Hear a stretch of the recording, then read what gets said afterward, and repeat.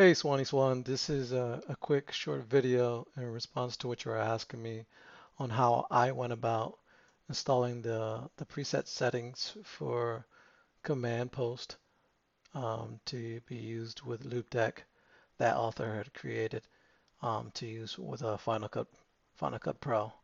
I don't know if this is the right or wrong way, but this is how I went about it. So the first thing I would suggest is to create a folder on your desktop, and I just labeled it authors settings and open that and just keep that to the side so you can drop the files in there. And then the zip file that you downloaded with the settings, double click that to open it up. And for me, this was what I had to figure out that I was having trouble at first. I was going into Loupedeck, opening that, and then dropping that as a file. There is no need to do that because it imports it as a zip file, not like this. So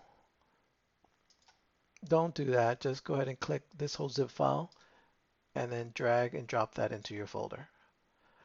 And then this one here that is going to be used for command post, you do want to click into it to open it up, and then you take this folder and you drag it and drop it into the folder that you created on your desktop.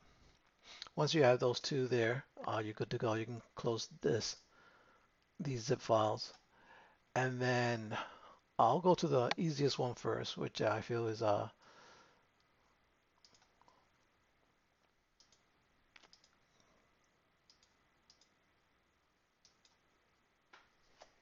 Loupedeck settings. And all you gotta do is click settings, click import, get your zip file, hit import,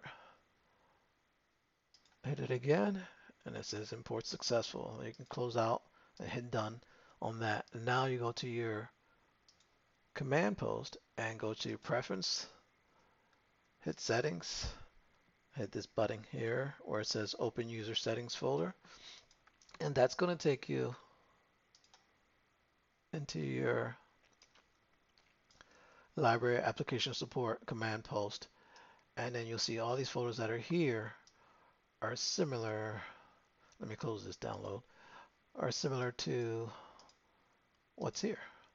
So you just take this command post and drop it into your application support folder so that it can replace the one that's in there. And that's it. You're good to go. You can close out of that as well and start up Final Cut Pro, and you should be good to go. And this obviously is going to be you're going to be having that in Final Cut Pro, and you should be good to go. I hope this helps. Good luck.